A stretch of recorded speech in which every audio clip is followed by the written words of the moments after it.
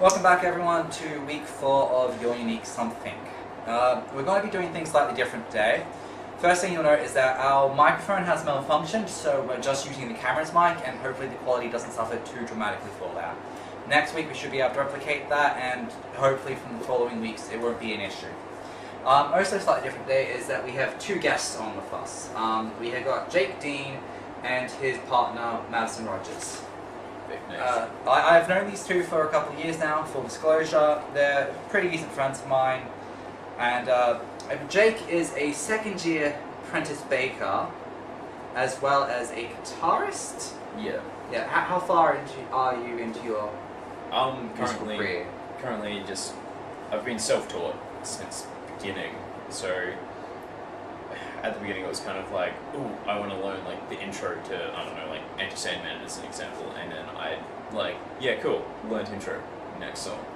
So I still feel I need to do a bit of like constructive learning and all that sort of stuff, and a bit more scale stuff, but other than that, you know, I think I'm alright. I've been playing for 6.5 years now. Yeah. And we'll have a little bit of him playing at the end of the video. And Maddison here has a diploma in Deportment and modeling, and Deportment. Yes. Very weird word.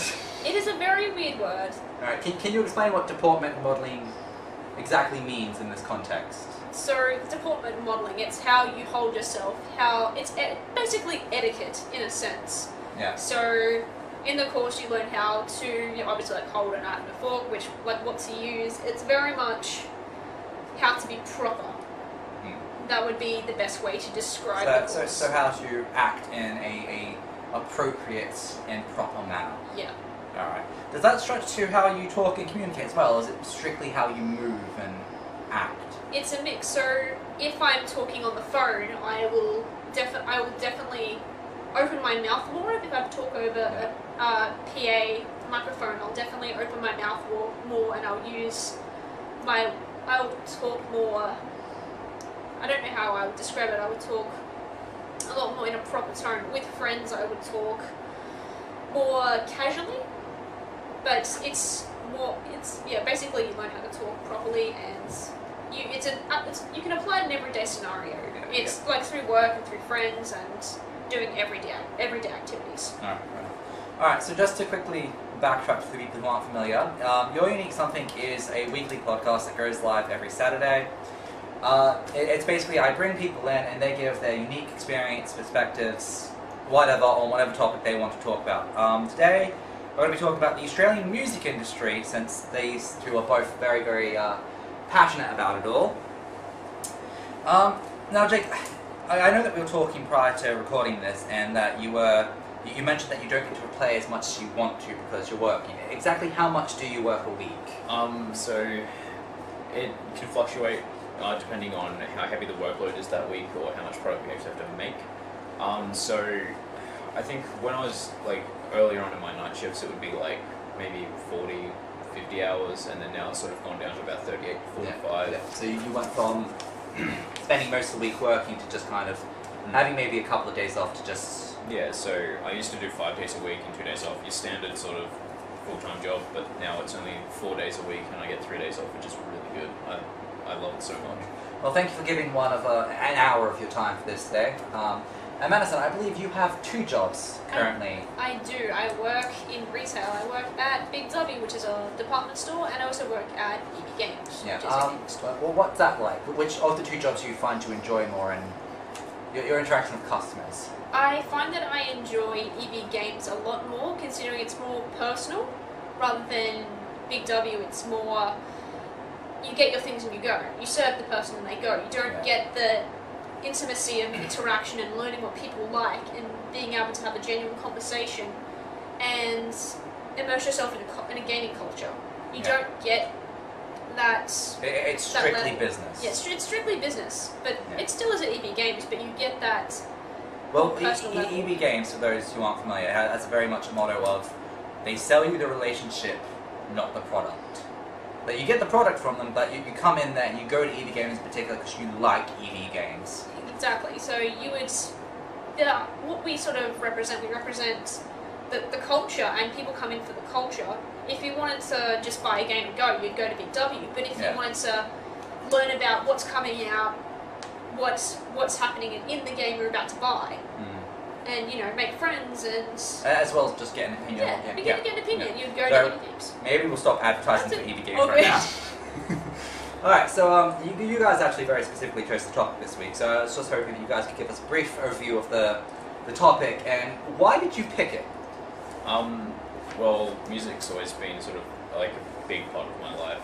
I think I discovered my sister's metal collection when I was in grade 7, and from then on it just sort of snowballed into this thing where it's a lot of what I listen to now, but I listen to some punk bands like Friends of Rome and a bit of Blink here and there, but I predominantly focus on listening to metal, and I picked up from just friends at school and just people around me new bands, some that I might not have even heard of, and it's just awesome hearing about, just even if they're American or British or anything. I remember listening to Bullet for My Valentine for the first time and it blew my mind.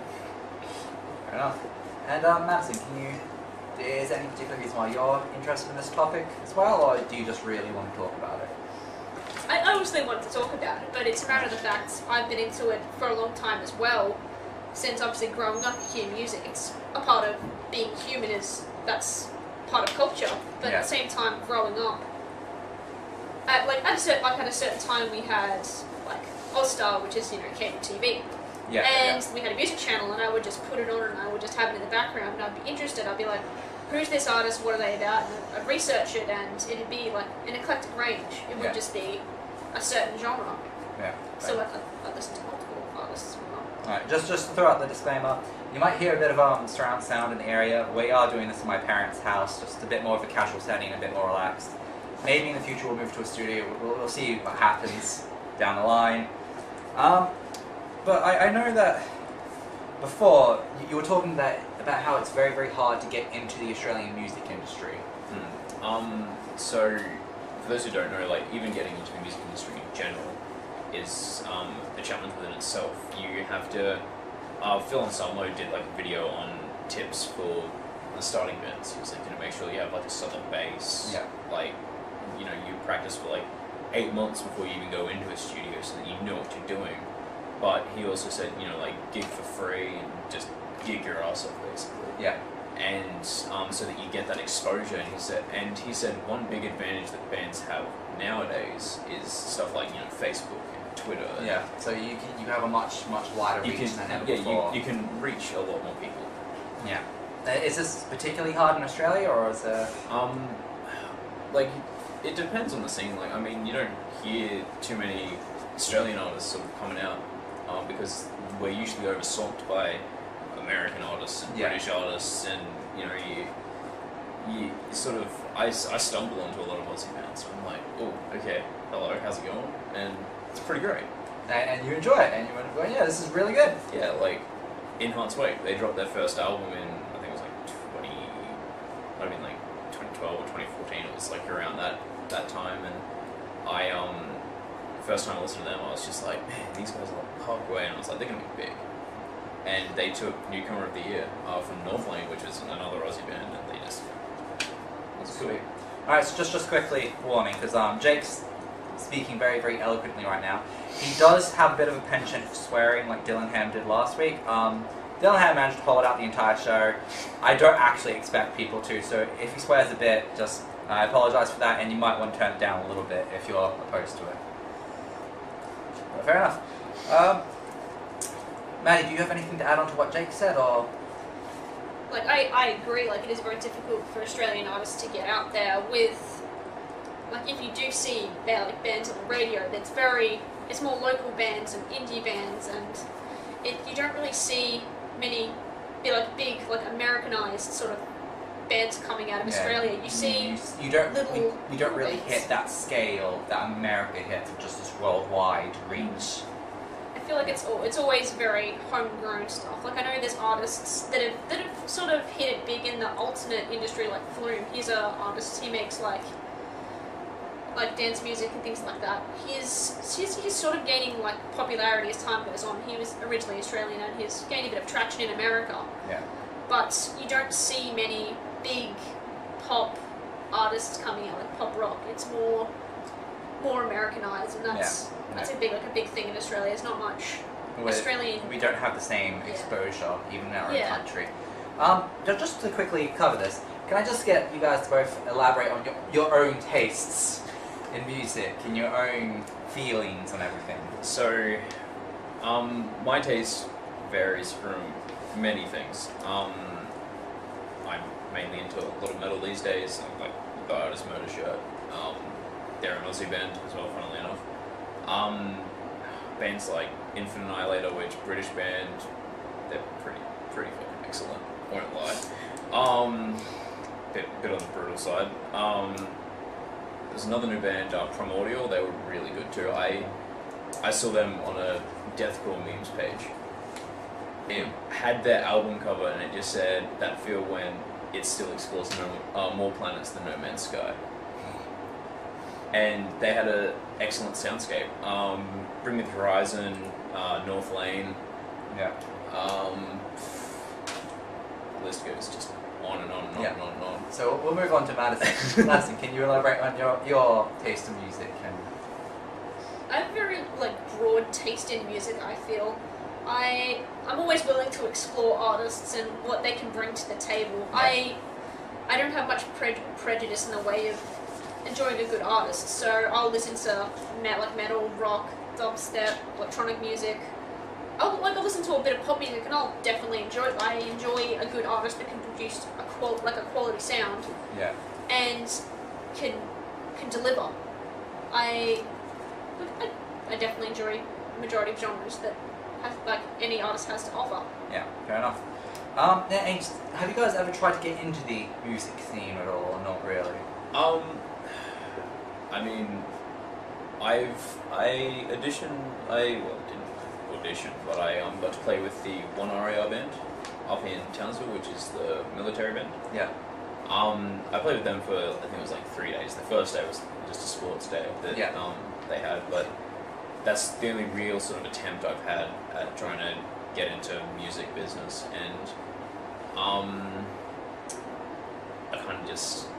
I ended up going there and I played bass for 8 hours, and that was straining, and I just thought, Jake, just quickly verify, what instruments do you play?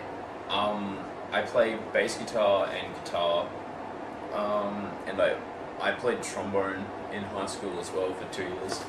Fair enough. Alright, so we'll have Jake play a little bit at the end of the podcast today. If you want, you can skip ahead. I'll put it down in the description when it starts. Maddison, you ever tried to get into the music industry, or was it not quite for you?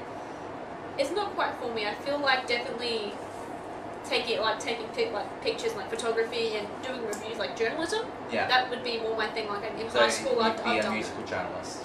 Yeah, more of a musical journalist. Yeah, fair enough. In that case, I may try and bring you on when I actually do start talking to different Australian bands down the line, if you're interested in coming on and asking questions. Sounds good. Good stuff. Alright, so with that, we'll move into the first major area, which is the prominent genres and scenes in Australia. So, I know that, Jake, you just mentioned that you're quite a big metal fan. Yeah. Australia actually has a quite large metal community, doesn't it? It does. I remember one time having a band come to my high school, and their guitarist actually said that his favourite shows to go to were underground shows, because Australia's underground metal scene is just huge. It's ridiculous. And especially just our metal scene in general. We had Soundwave, but they got canned. So yeah. Why did Soundwave get canned? Can you? Artists not getting paid. I think Slipknot was still owed. They're over $1 million. Yeah, a phenomenal amount. Yeah. And I think Disturbed is still owed, even though they never went. They were promised $500,000, I believe it was. And then and that was meant to come from ticket sales and stuff. This was in I think it was late 2015 that it got cancelled for next year, and I think they'd already done pre-sales for tickets, but they didn't refund anyone. Oh no. It was a very shady business. So, dick move on. I can't even remember what his name is, because Yeah, but fair enough. But no, it was mismanaged. Very Yeah. very dramatically so. And so Yeah. what happened from that was a couple people said, well, fuck it, we'll do our own music festival, and they called it Legion. Legion. Is that still going or? Yeah. So the way that it worked was it was a crowdfunded festival. Yeah. It didn't end up happening this year because it was such a short time scale, and some bands were a bit sort of like a bit iffy on whether they should actually come to Australia or not. But it's happening next year, I believe, and it's depending on how much money gets donated to them is what artists they can actually get. That's quite a clever way of running things, actually. So, and like if you donate a certain amount of money, you get certain perks like tickets and stuff like that. Obviously. Yeah, and How do you feel about Legion? Do you? I think it's a smart idea. It's completely community focused, and it's a good way for like the metal community to definitely say like, we want this band, we want this festival, we want to do this today, we like this idea. It's more, instead of someone saying, well, tough crap, you can't get this artist in, it's all organised by me, you have to pay this much for these amount of tickets, and it's only for one day. It's much more. There's communication there. There's a discussion. Yeah, definitely. That's good to hear, actually.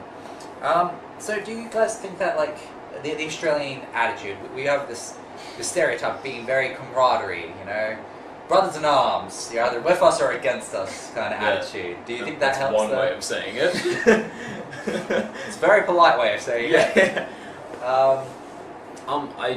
I honestly do think that has a big sort of play on some metal bands, not all. Yeah.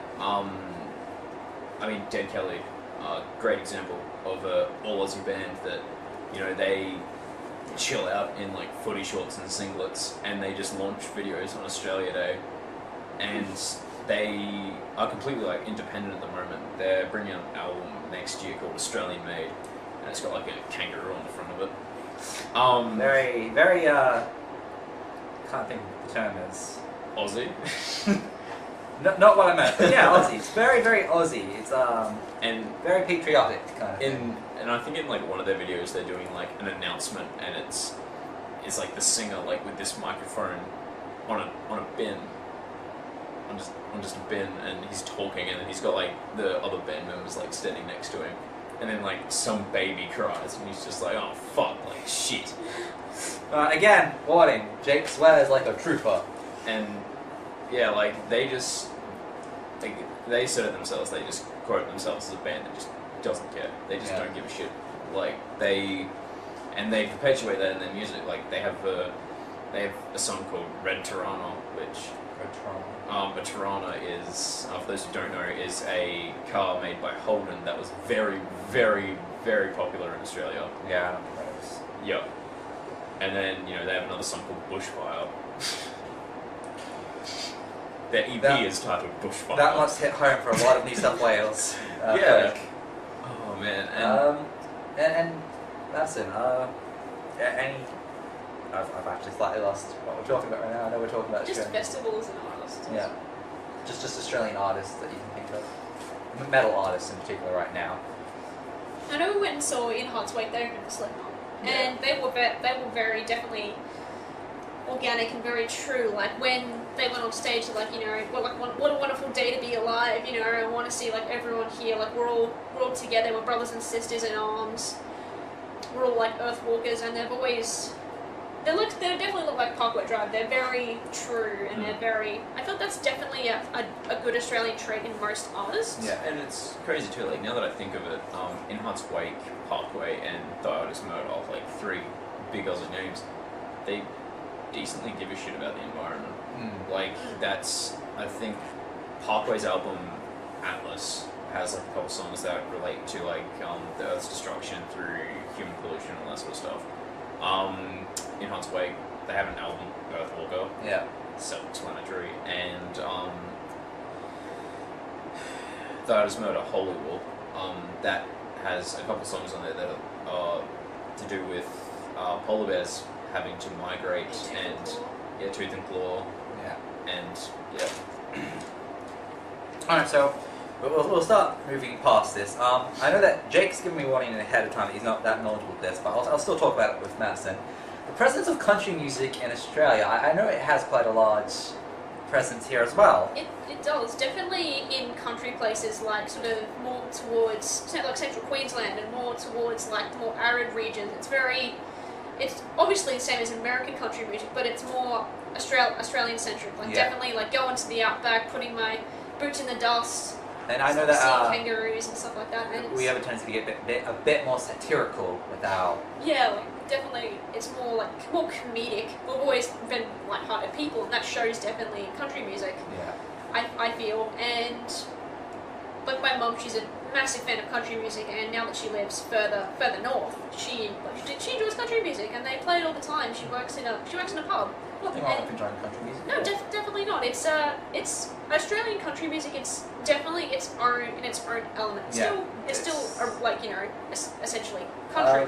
Can either one of you guys think of any big country bands in Australia or country singers? No, not off the top of my head. All I've got like stuck in my head right now is that I heard a country song. I don't know if it's Aussie or if it's like anything else, but it's a song. I have no idea who it's by, but all I know is that it's called "You Put the Country." Alright, fair enough. I think there's Yeah. that's called. I think it's Kenny Rogers or something like that, or Kenny something, Rogers. something similar to that, I believe. I'll find it and put it in the description. I think my mum was a big fan of him. Yeah, but you were saying that Australian music is country music is very distinct. It's very distinct. We have our own little niche in the country music. I feel it's not as popular I don't believe it's popular here as it is in America. Like it's very, exactly like American music. It's very patriotic. Yeah. But at the same time, it's very light-hearted and almost comedic in a sense.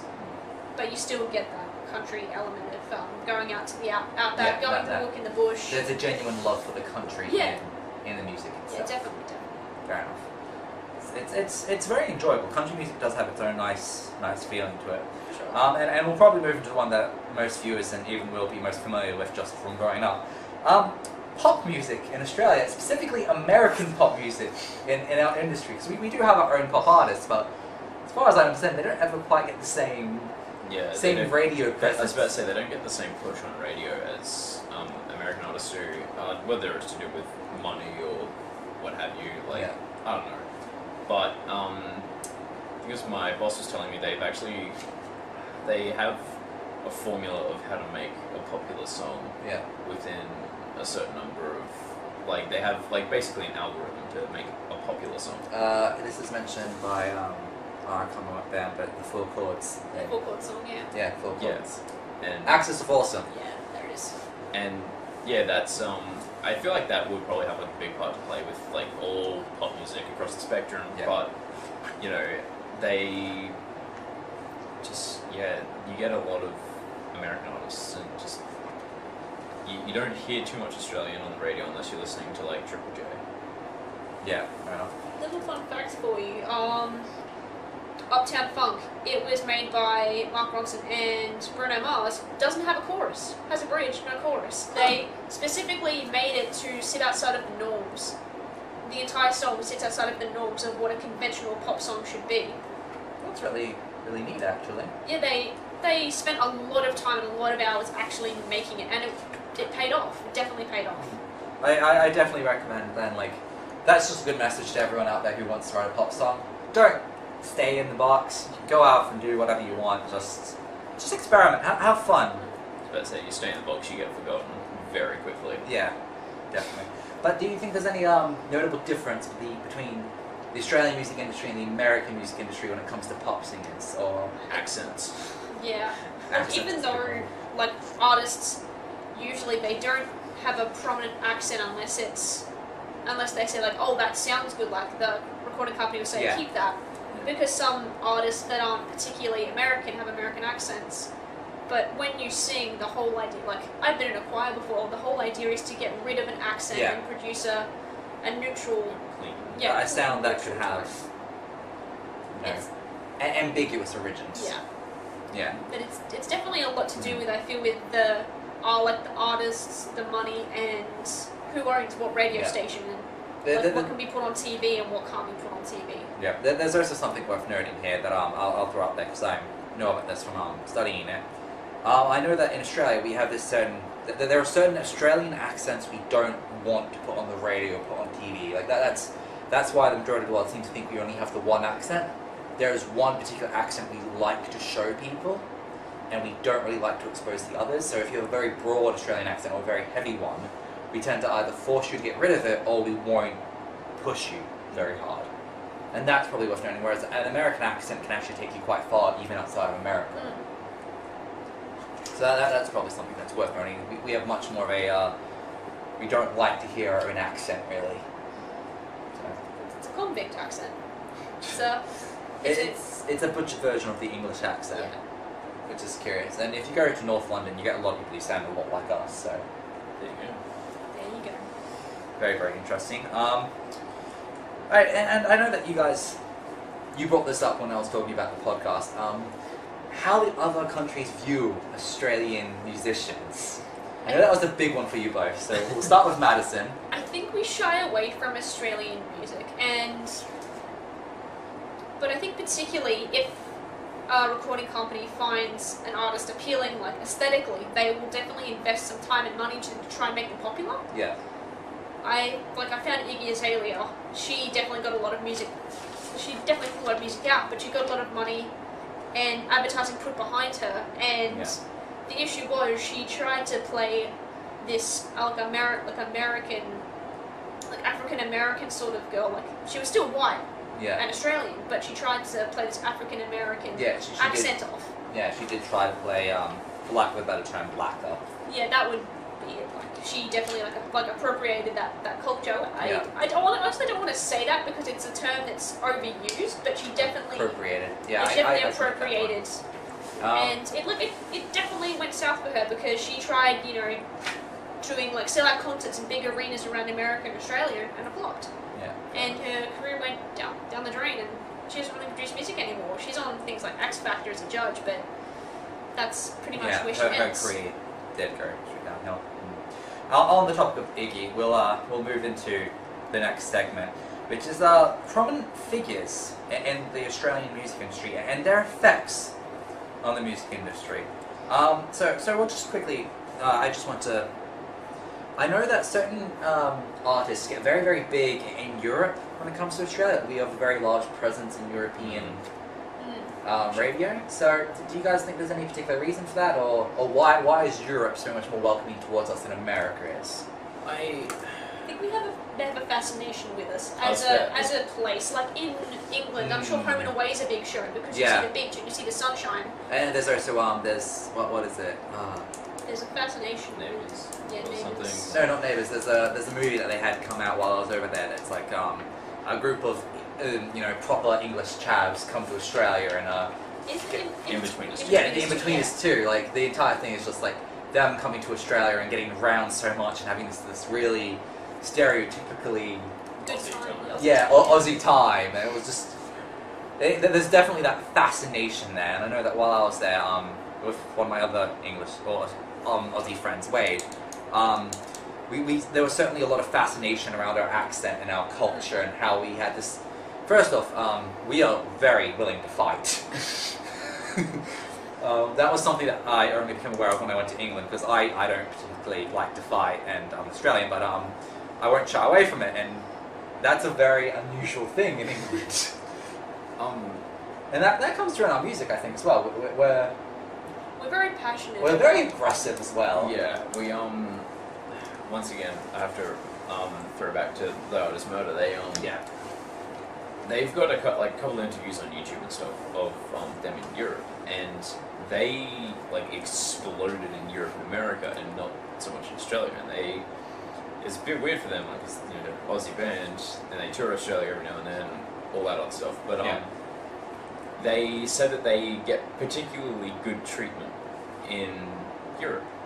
They'll be out in the night having a drink or whatever and go in bars, and people are like, oh, what do you, what's your job, in Australia, what do you do? And then he's like, I think CJ, their old vocalist, said that they almost get treated like exotic animals. Mm. And he's like, oh man, my job back at home is to catch the kangaroos and, you know, put them in the zoos and all that sort of stuff. And they're like, oh, really? Like, full on believing him. And it's just like, yeah, like, totally, man. Yeah. I feel like Australians just in general have, like, the shenanigan vibe about them. Well, I think it's definitely because we do have a no bullshit Yeah, oh, definitely. way of going about things. That's very much our culture at the moment. But we still like to have fun. Oh yeah, we love to have fun. No bullshit means don't mess with me. Like don't play games. Doesn't mean let's not go out and get pissed. Yeah. Yeah. So. Alright, so that kind of addresses our popularity across the different industries. But for example, just to bring up this example, the Veronicas took off big time in England. Weren't actually as big in Australia as they were in England, as it turns out. And they didn't quite get that same presence in America either. Do you have any thoughts on that at all? I feel like that links back to the fascination with Australia and England and Europe have with Australia. Like the Veronicas, they're sort of pop, but they have a pop punk vibe. Like they're very pale and have black hair, so there's that sort of like English people can relate to gothic relation to that. And I believe it was like 2005 and 2006 where that sort of emo pop punk era sort of took off a bit more. Just not happen. It sort of more happened and went up, and that was sort of fitting between pop punk, but pop enough to be popular on the general radio, but punk enough for people who enjoy that genre to listen to, which is I think was why it took off. Yeah. Definitely why it took off. Fair enough. I'm trying to think. I guess another big one that I can think of is Sia, and Sia I know hit the charts in America big time fairly recently, but had a bit of trouble starting off in America. And I know that she is a very very big singer in England. So do you have any thoughts on why Sia was able to quite hit that right note? I think she established herself. She definitely took root in Australia. And she did that very successfully as sort of more of an indie pop artist. And she had a few hits, and she's more of a songwriter, and she made songs for big artists like Beyonce and Rihanna, and that definitely shows she kept record of all of those songs. She made all of those songs that they didn't want to sing into an album, and it's extremely successful. And she has the vocal range. What do you think kind of limits her at the start, or do you not know quite what? I feel like it was just Australia in general. They didn't. Well, I followed her from the start. I remember seeing her like on music channels, and she would sing, and it would be amazing. It would be breathtaking. Yeah. But the issue was she was stuck in that hole, in that little box of being an indie singer, and couldn't make the jump from Australian famous to American famous, and becoming a songwriter, taking a step back from the spotlight for her, because I believe she has a disease of some sort where her skin becomes discolored and she misconstrues her face, but that's definitely there's a part of her image as well as a singer. Yeah, but do you think that Sia's had a bit of an effect on her home country? Like, has our music industry changed anything changed at all from her influence, you think? I think it has to a degree. I feel like she sort of brought through a new wave of pop music and people giving Australians a chance in the pop music industry. Definitely. There's a bit more respect for us now. Yeah, like 5 Seconds of Summer. They're like a pop rock band. Yeah, they're the other ones who jumped up there on the charts with Sia, didn't they? Yeah, they popped up, and they definitely followed on that wave, and they became really successful in America rather than Australia. I feel like it followed from America to Australia, and they did a good job with that. For a very long time, I actually thought that 5 Seconds of Summer was actually an American band, just because I knew of their huge presence there, and they didn't really get that same level here. But that one, from what I've heard, very much comes down to how they interact with their fans. So I don't want to really talk crap, but I've heard that they're not the most respectful band in the world. They're kind of problematic in the sense that they'll pick and choose fans and get their numbers and things like that, but they'll pick the conventionally pretty fans, and they'll like be all over them. They'll give them hugs and kisses and invite them backstage. So even the ones that haven't paid for that experience. They're a little bit of they womanize a little bit. Yeah, they're in their late teenagers, early 20s, so they can get away with that. And obviously, that's fairly obviously hardcore at that age. Obviously they're diehard fans. They want to be next to them. They're like, oh my god, like, you know, the lead singer's kissing me right now. This is amazing. And it sucks for the girls that aren't conventionally pretty, for them to just, you know, get a arm around the shoulder, have a picture, and they go. And their friend gets invited backstage, and they get their numbers and get kisses and hugs. I know that you mentioned Iggy Azalea before, and that there was a lot of money put in there, and there was a lot of effort to make her. In my opinion, I thought they very much aimed to make her sound American, in terms of how her music went, how she sang, and do you have any other thoughts on her, or? I feel like with the investment that Americans put into her, like the American music industry put into her, Americans, they picked up on it, especially African Americans. They picked up on how she tried to sound like them, how she tried to be like them, and they basically tore her shreds. Yeah. And when she sung live, she didn't sing at all. She basically slurred her words, and that also became a meme. Like, she became pretty much a living meme. She was ridiculous, and credit to her for trying to get out there, but the industry that she was picked up from, like the rap industry, they definitely they weren't welcoming of someone who was just trying to. Yeah, they just wanted to make her into this, like, you know. It's a little bit like the American music industry tried to claim her. Yeah. And that attempt went really, really sour, really, really quickly. I can understand that one.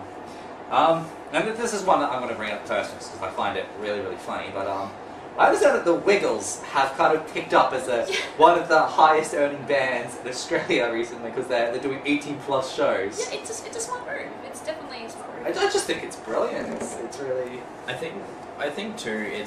They're sort of now at that age where the 18+ audience is the audience that grew up with listening to him. Yeah. So, I mean, fucking props to them. Like, yeah, that is awesome. 100% props to them. I wish more bands had that kind of background to them when they went off to go into like a rerun. But I mean, I'd have to see like one of their live shows to be like, hey, I wonder if they throw in like more like adult themed songs for the pub show, because that would be quite hilarious. Yeah, that was my immediate thought when I heard 18+ only Wiggles show. Was just it's like they're not them going, wake up, Greg, and Greg turning around and going, off. Like I feel like they might be like they'd still be like the Wiggles, but it's like a different side of the Wiggles. Yeah, it's the Wiggles grounded in a bit more Australian reality. Yeah, which I think that it is pretty funny. Like, did you have any other thoughts on the Wiggles, Maddison, or are we okay to move on to? I think we're pretty good. Another few artists that I do want to mention, on a side note, is like Australian rappers. Right, relating back to Iggy Azalea. Yeah. Australian rappers don't take off because they have that ochre Australian accent, that stereotypical accent. Yeah. Like Bliss and Esso and 360, they're very rough, and I feel like only Australians can listen to Australian rap, and they've also. Like, I believe it was Bliss and Esso, they caught a bit of flack. I think it was earlier this year or last year, where the lead singer said a racist or a sexist comment, and Triple J refused to play any of their music until he apologised. What was that singer's name? I think it was the one with the last name Esso. I cannot remember for the life of me. I'll try and find it and put it in the description down below just so that viewers can have a look at that. But yeah, I find that's a very particular genre as well, the Australian rap. Yeah. It's very much its own niche thing, but Australian rappers don't come close to American rappers in popularity. And I also think part of that is that a large element of rap, and this is just from my own experience and exposure to it, is that you kind of have to own what you are. Like, part of the reason why Eminem quite picked up like he did and why all the others did is because they owned who they were and what they were doing and who they... just everything. And Australian rappers, from my experience, kind of try and emulate the American style of rap instead of kind of going off on our own tree and just really grasping at what makes an Australian.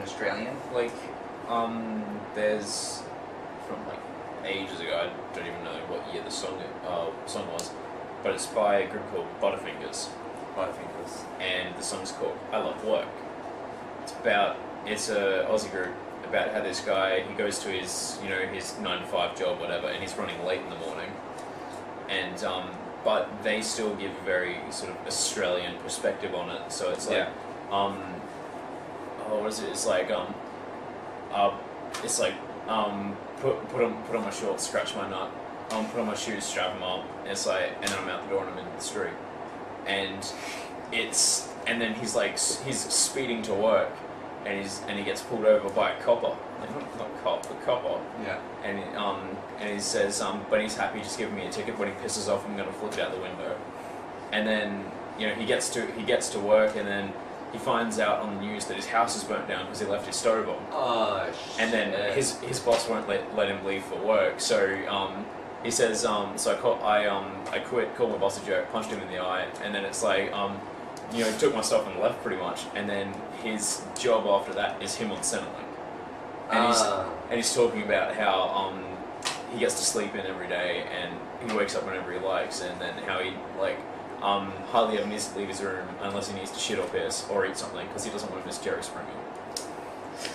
Very, very Aussie. Yeah, so it's like I remember. Was that I Love Work? I Love Work. Yeah. Alright. It's I think it was on the album Breakfast at Fat Boys or something like that, and that it's a very, very good song. And I know you had a couple more artists you wanted to quickly talk about. Any of them come to your mind right now, or? Not at the moment. Alright, if you can think of them later, we'll just double back quickly. Don't feel bad interrupting you, just pulling it back. And I just we mentioned at the end of the last segment that Soundwave kind of got stuck. Can you think of any other major Australian concerts and how they're held? Well, and can you think of how they differ from other countries? There's a Laneway Festival and Party in the Paddock. That's more indie rock music, Australian music. Yeah, and then there's also another one that's in Queensland. I don't know if it goes anywhere else, but I know it's in Queensland. Mudballs and Music, which is a country music festival. Mudballs and Music? Yeah. That's curious. So it's forward driving, rodeos, and country all in one place. That sounds like a lot of fun, actually. Yeah, and everyone there just gets pissed and just has a good time. Another festival I can think of is things like DEFCON 1. DEFCON. So that's like a hardstyle and techno festival. Yeah. But they have that overseas as well. Ours is not as big, but it's still everyone goes to have a good time and all that sort of stuff. Do you feel like our concerts are all more laid back, or do you think they're a bit more hectic? Because I know that you both have a bit of experience in mosh pits. They get a bit more intense, I would say, and we're very notorious for it. Even the artists, they say I want to see an Australian mosh pit. I want you to give the American show the Americans how it's done, and we'll tell them back home how it's done. Open up the circle pit, Like that sort of stuff. I went to Soundwave in 2014, and I caught the Five Finger Death Punch's show, which they're an American band, and they were gonna play a song, and the singer was like, I want a circle pit, and circle pit started up and everything, all was well and good. So everyone goes to start playing, and he's like, no, got everyone to stop, and he's like, I want to see a fucking Australian circle pit. And I was standing on the other side, on the other stage's crowd, because Black Dahlia with Murder was going to play next. Yeah. And I was standing over there, and all I saw was the circle pit just open up, and it just became fucking massive. And he's like, "That's better. Now we can start." And same thing happened. We recently went to Slipknot's show. And Lamb of God was playing, and they ended on Redneck, and they were like, yeah, we want a circle pit for this song, and then circle pit started up. He's like, fuck that shit, make it bigger. I want an Australian pit. So I feel like there is a tendency for bands to sort of we are very much a country that's known for being hardcore because of where we live, all the animals that are around us, and The Aussie willingness to fight thing. Yeah. Like the actual aggressiveness that comes with like being a stereotypical Australian, I feel definitely translates into. Even my experience, like non-stereotypical Australians, we definitely have much more prominent fight instinct. Yeah. we like to stand for what we believe in. Yeah, and I think we're very much raised to have that strength in what we believe. And that's good, as long as we don't, take it too far and start wars over it. yeah, and but yeah, I do honestly believe that like other overseas artists will come here and when they come to an Australian show, they're just like, yeah, fucking woo, like Australia, because Just show me your passion. Yeah. Show me your heart. yeah. So that'll bring us into our our second to last segment. The price to tour Australia. Because I know you both have very strong feelings about this. So, The Artist Murder had an interview. It was like a 20-minute interview, and the interviewer asked them, "So, how come you guys tour Europe and America so often, but not your home country as much?" And he said, "He's like, purely because it costs us like double or triple what a Europe tour costs us." And I think he said an Aussie tour on average would cost them like 20 or 30 grand for all of them, or like even higher. And whereas that would get them a full Europe tour of just so many venues, and they can expand more with that. And they're like, Europe tour might cost them like 10 grand. Whereas coming to Australia, it's because it's such a distance to fly and all that stuff. It's just big hassle for them. I also, I'm not sure if I sent you guys the article, but there was an article by Richard Lee Jackson. He was, Yeah, I read that one. Yeah. So did you, any thoughts or points you want to bring up from that, or? And I feel like I agree. Like in that article, it talks about every single expense. You need to think that out. And I think more so in Australia because we get taxed a butt ton. Yeah. An absolute butt ton. We are the tax heaviest country in the world, or one of. We're up there for the trinity of, the United Kingdom, the United States, and Australia. We're definitely notorious for it. We're nowhere near, even areas like Germany and Sweden who get taxed, up to 60-70%. I think ours maxed out like 20, 30. So we're up there among the main trinity that you generally hear about in Australia. Because we Australians don't really hear about the rest of Europe. We mainly hear about England and America. So that's interesting. But And I believe you mentioned earlier before the show that Australia, to get to Australia, it's very difficult. It's very much a challenge and very costly. Well, we're literally on the other side of the world to everyone else. And it's to do with for our government as well. They're very conservative and they don't want to let people in. They're not. As a welcoming country as we are, the government's also responsible for how uninclusive we are into bringing artists coming over. Like it costs so much to get your visa and your expenses sorted. I know that when I went to England for 2 years fairly recently, my flight to England cost double my flight from England to America to stay in Disney World. Adding on the prices from Disney World for 2 weeks, it still costs less than just going to England from Australia. And it's funny too, my parents and Maddison and I, we went to Perth at the beginning of the year, and my mum and dad said, well, it's cheaper for us to fly. They were like, we'll go Rockhampton to Brisbane, and then Brisbane to Perth, and then but on the way back, it is actually cheaper for us to go Perth to Bali to Brisbane. And they're like, so do you want to spend a couple of days in Bali because it's cheaper, and then we can get cheaper tickets as well? Win-win! I don't. It's stupid because you'd think, oh yeah, direct from Perth to Brisbane, cool, and then it's just no, Perth to Brisbane, Perth to Bali. Our flights for some reason are very expensive. Getting to Australia and getting out of Australia in general is very expensive. And I know that limits a lot of Australian bands early on because they can't get out of the country to do those tours. That's because I'm from Tasmania, it's more expensive to fly to Brisbane.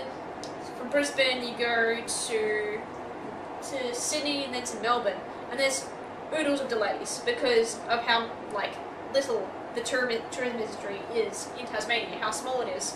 So it's cheaper for you to fly from from Sydney to Malaysia to China to Europe and back. But you know, you can go to Tasmania for the same price. It's fine. Oh, that's atrocious. That's Yeah, it's pretty bad. So I could see why the appeal of going overseas and promoting yourself overseas would be so much cheaper. Yeah. Actually, on the topic of airlines, I know that Virgin Australia has recently announced that they're going to try to be a bit of a comrade to Australian musicians. Well, I feel like that's like going to be great for Australians to get like more concerts and stuff, because we are very limited with festivals that go nationwide. So I think I'll push for airlines to say to bands, hey look, you fly with us, We'll give you a hand. we'll give you a hand, we'll make it cheap, because it isn't cheap, but we'll try to take it down a bit. Yeah. Which I think that's awesome. Yeah, and just for those who are curious, the one thing I know for a fact they're doing is they've doubled the baggage load for anyone who comes on as a musician. So if you come on and you get a normal flight, you just say you're a musician and you're flying out for a show or whatever, and they'll double your baggage load for free. There you go. That's insane. That's And awesome. that's normally like that would normally cost you some $100-$200 Yeah. off the top. So that's a fantastic save. Are there any other points you guys want to mention with touring Australia? Have you guys had any experience with, have you guys looked at any interviews of bands who've talked about it? Well, I know Parkway Drive, when they did their like early tours, they had a van that they used to have to roll start and a trailer. And the trailer was half gear for the shows, but it was also half surfboards at the top.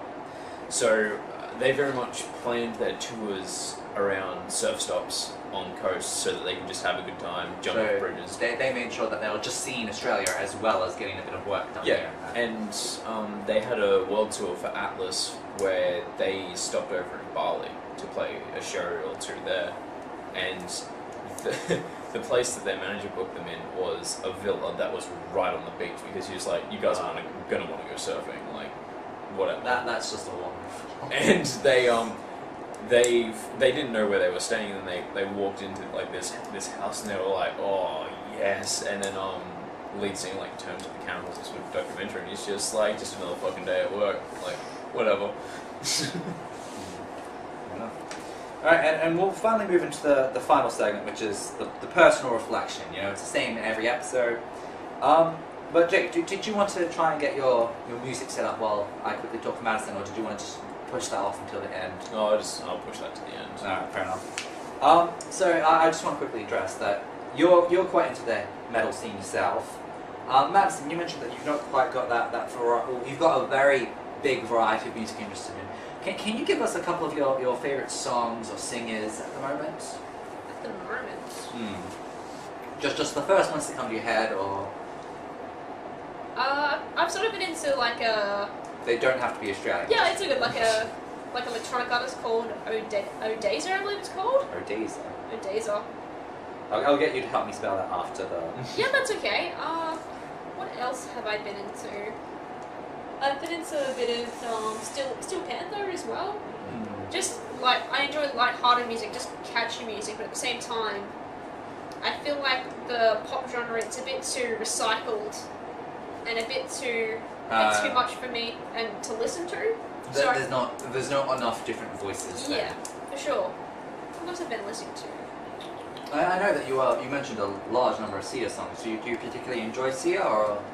I do like Sia. I like strong singers. I also like Florence and the Machine. Florence and the Machine. We have a shared passion there. Definitely a powerhouse voice. Yeah. Definitely. I know I went and saw Marina the Diamonds while I was in England. Oh, was she good? Yeah, she was fantastic, like, absolutely fantastic. Nice. I like her as well. She's lovely. Yeah, she is. Alright, and we'll go back to you, Jake. You've mentioned so many favourite bands. I want you to give me your top 3 big ones. Top 3. Match Maddison for numbers. Alright, definitely Infinite Annihilator. Infinite Annihilator. Yep. Favorite songs like by them would, be like Embryonic Fetish, So the Stillborn, Blasphemian. I'll include a link to their YouTube channel if I can find it down below. I'm not including links to specific songs, and I'm going to give you the caveat that they are very brutal.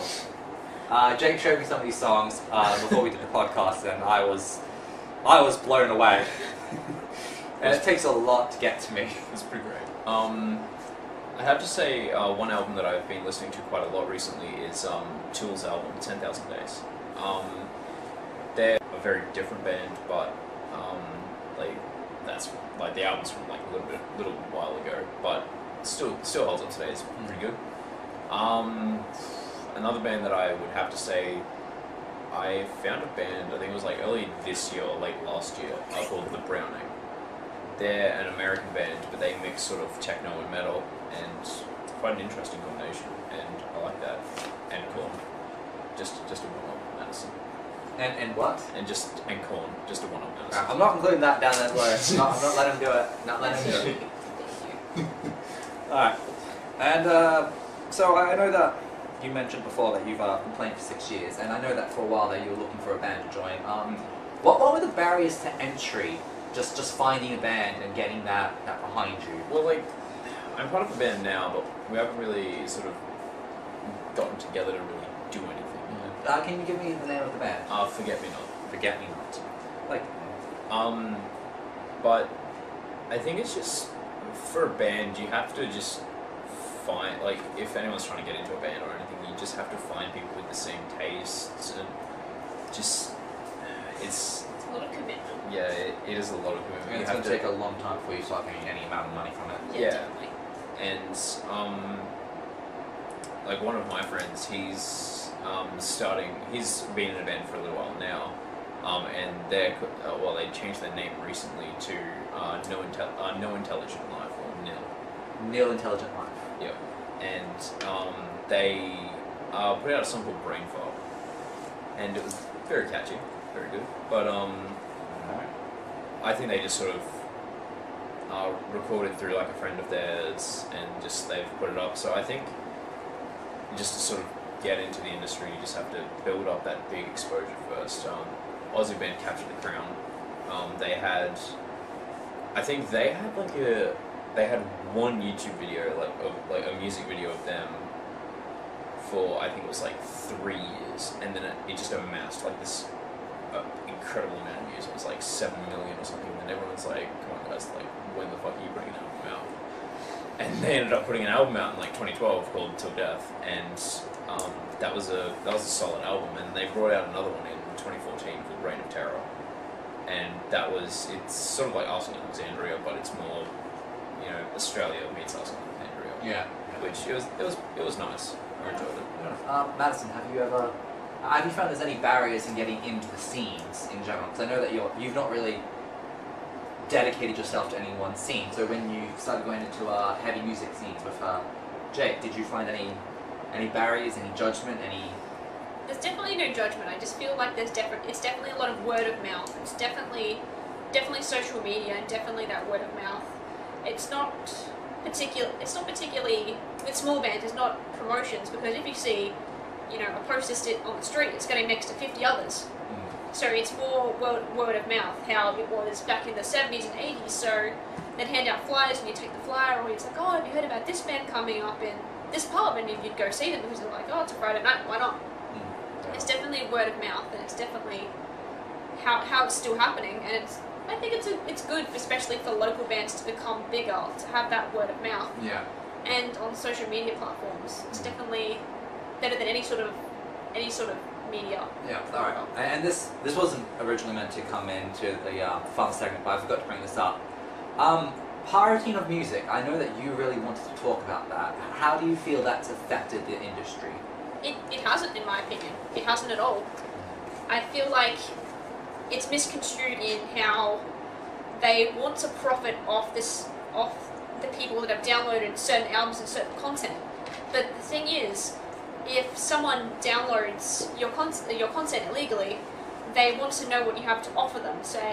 I don't want to pay $20 for this album, but I still want to listen to it. Sure, I'm going to borrow off my friend, or I'm going to illegally download it, then I'm going to listen to it. I I really like this album. I'm going to go buy the CD, I'm going to go buy the merchandise, I'm going to go to the concert. And then I'm going to buy more merchandise while I'm there, and I'm going to spend money on a hotel, on local businesses, on a trip. And that equals money for everyone, so no one really loses out, I feel. At all. Do you mirror this thought, Jake? Do you fall in the same category? Not really. Like, I feel like pirating music. I think that's why Spotify and Apple Music have gotten so big, because the streaming service. You pay a fee a month and you can listen to. Spotify is actually just. Spotify is free, but you get like more skips and you can play songs without having to share And them. Spotify has a bit of a bad name lately for how they handle their interactions with singers. What were you going to say? I was going to say, there's little trivia for you. I believe it's Nelly, the artist. He's currently, I think he's filing bankruptcy, but everyone on the internet, they're collaborating together to play It's Hot In Here by Nelly on Spotify over, I think it's 6 million times it needs to be played, so he can make enough money to not be broke anymore. So it's a little thing. A little bit of community. So it's definitely still money towards the artist, for sure, but at the Yeah. same time, it's still a streaming service where you pay such a minuscule amount for all of those songs. And I also want to add, I feel like the music industry now, because of with people pirating music, the way that bands are sort of adapted to that is when they start recording an album, you'll see on their Facebook, their Twitter, they'll be like, okay, look guys, new album's coming out, these are the dates, blah blah blah blah, and they'll usually release a teaser and be like, hey, here's a song that will sort of set the basis for the album. So I feel like bands nowadays sort of have to grab your expectations quite early for you to commit to buying it.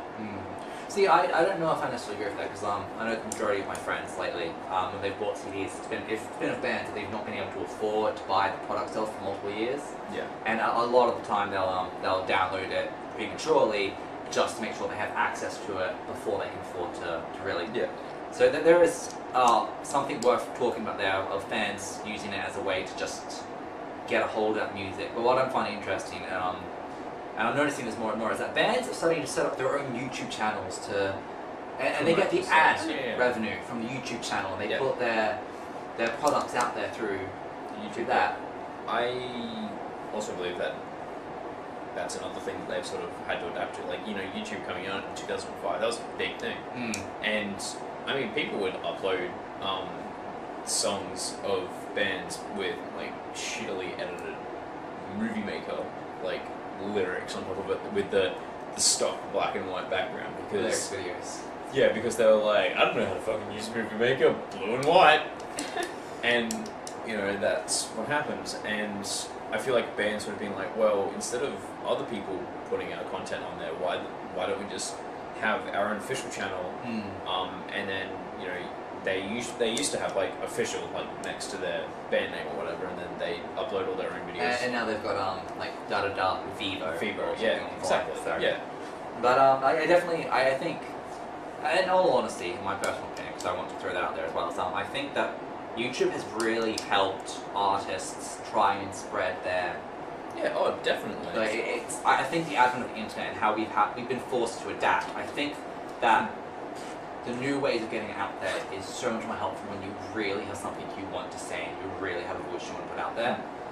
You just need to make sure that you're putting it out on multiple media. So you can't just put it up on YouTube and wait. You have to put it up on YouTube, maybe put a Tumblr post up there or a Twitter post, go on Facebook, make sure it gets out there and seen. And that's my personal piece of advice as a journalist would definitely just be, make sure you put out as much as you can for people to see and get a hold of your content. Yeah, and you may not get paid for it at first, but that advertising alone is invaluable.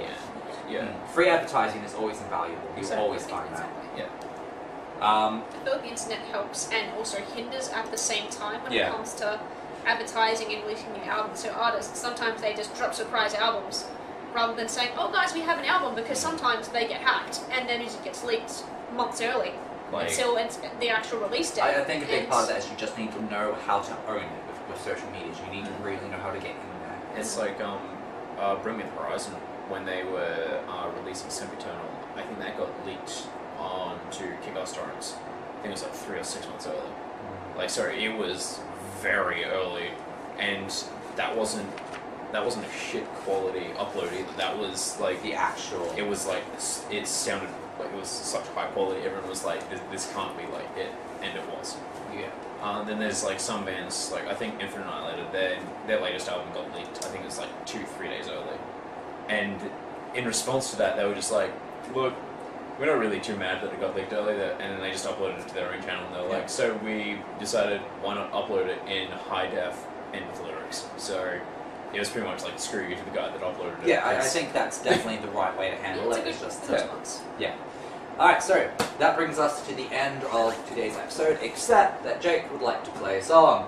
Yeah. I also have to ask, how can people get in touch with you, or do you want them to just go through me? I just go through Derek. Just get that shank and just. This guy. Also, we now have a Your Unique Something Facebook page that I'll be linking down in the description. And hopefully this Sunday I'll be setting up Twitter for this podcast and be able to get out there from there. Sounds good. Yeah. And in the future I'll be putting things on SoundCloud, and I might put stuff up for download just so people can take it with them. We'll see how I can get that set up. Rad. But in the meantime, Jake, did you want to... And I'll make sure that I give you lot room, so... Go on. I will skadoodle. I will move myself. This way he just has a bit of space to play. That's probably a bad idea. Alright, do you want to tell us anything about your guitar, by the way? So Lovely beast of thing. it's not really a lovely beast. It's alright for what it is. It's anyone curious, it's an Ibanez S Series 7 string. I have the locking tuners off it because I don't know, I just do, because I think like the top one's fucked anyway. Like it just doesn't screw in properly or anything, so I was like, I'll just take them all off, why not? So I'm just going to quickly throw out that again. I apologise for the mic quality this week. It will be better, I promise. It's going to get better. Alright.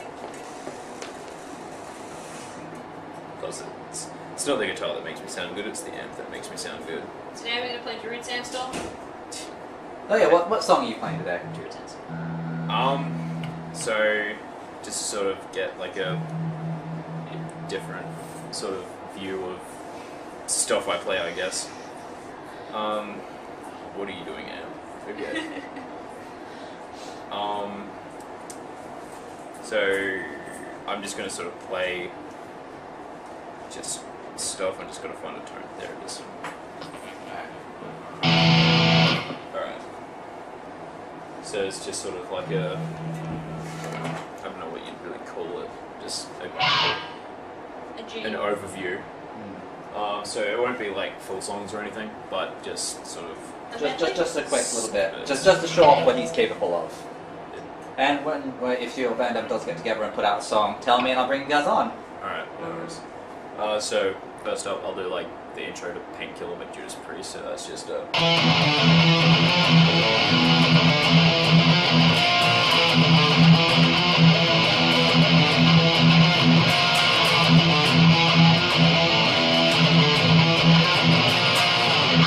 and then once again going into a different band. So that was, I don't know, like 80s maybe or like 90s, and then You Only Live Once by Suicide Silence.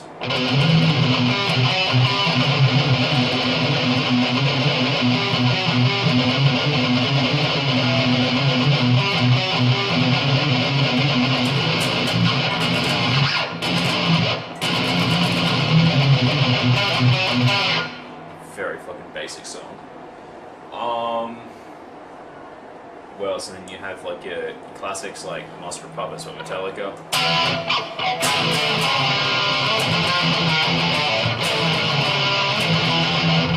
Hang on.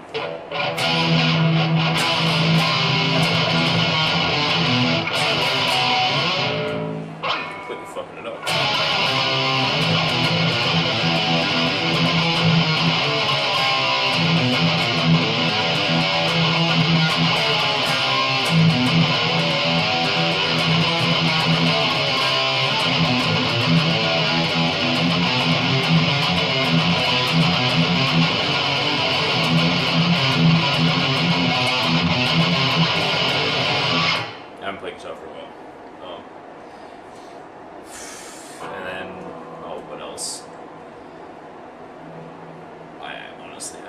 idea. Well, if you want to, we can end that there.